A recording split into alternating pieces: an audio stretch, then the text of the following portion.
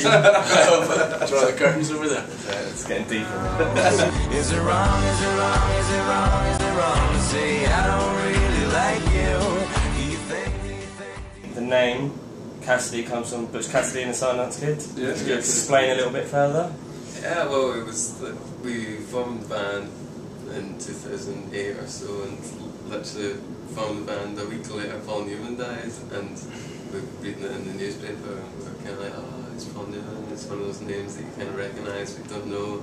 And I found out it was he was in The Sting, which was one of my favourite movies when I was growing up and things. My mum and dad always used to show me it, and we just kind of got into more of his movies because we rewatched The Sting, and then I think Butch Cassidy and Sundance Kid was just one movie that we kept on putting on repeat, and any time after a rehearsal we just put it on and watch the film, you know.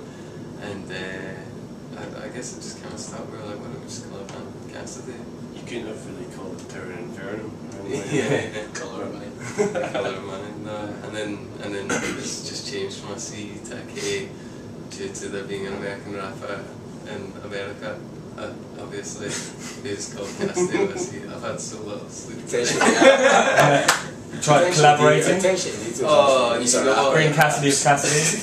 Potentially, but you know what, like, he's been kind of done for manslaughter, so I'm not going anywhere close to Kassidy. If you're watching, we love you. Do you take many of your musical influences from the Glasgow sort of music scene at all? I mean, there's quite a lot of Scottish bands that have come out there. Not from nowadays, anyway. I mean, like, you've not been made to kind of like look at it. I think the most influential thing about Glasgow is that in Scotland there's so many amazing bands that have come out of there, and, and it shows that people like that. That's influential because it shows that we have the ability to do that in a way. Like, you know, you've got like you've had Orange, you've had Paolo, you've had like even Biffy Clyro. We're not influenced by Biffy Clyro, you know, we're not. But it's influential in a way that it's good. Like, people obviously like Scottish music. Franz Ferdinand, Travis, Sons and Daughters, they're all bands that have done pretty cool. So you never struggle to be entertained by the Glasgow music scene, because there's always so many new bands coming out and different kind of bands as well. You know, you don't get a lot of samey bands. It's different fields of music in Glasgow and stuff, but we just mainly get influenced by one another, and we're the first one we listen to. And we take taste from each other, and clothes, jokes, steel patter. Cool. But the Glasgow scene's very vibrant. It is good. Always on the move. But that's pretty much it. We want to try. Like, we love like tour about and stuff. And I think if you like to influence just where you're from, you're kind of like could fall into a stuck bit where you're not that interested in it. You know, we want to. It's not like we're doing. It's not like a move. It's just I think like don't want to get in Glasgow. I think any music scene would be made 100 times better if you could smoke in venues with them.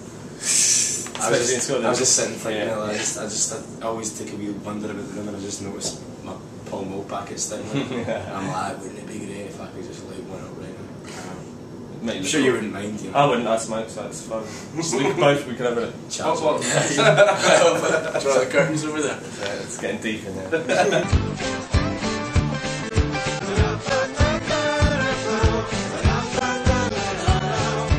Your beards have become quite a talking point amongst your fans. Has this got anything to do with you being stuck in the studio for the last year or so? I think it's quite funny because like anytime I hear that comment, right, I'm kind of getting bored of laughing at it now.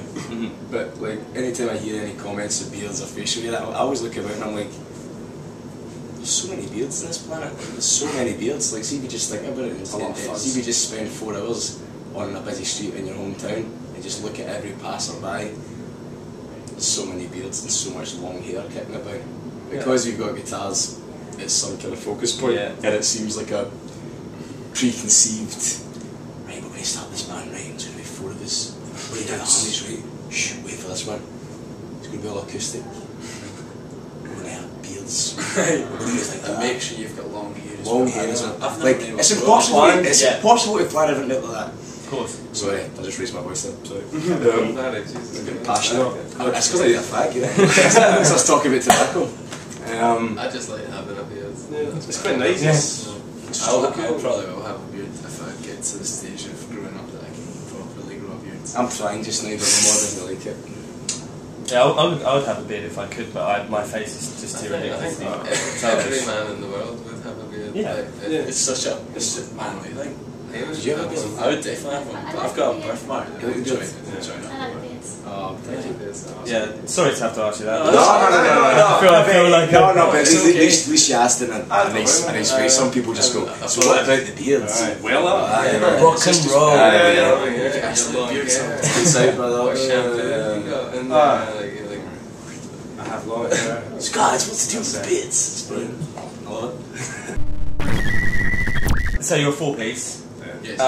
who all sing, all play guitar. You've probably been asked this before, but who's the best singer and who's the best guitarist? I got rid of that. I'd say Chris is. I'd say Barrie.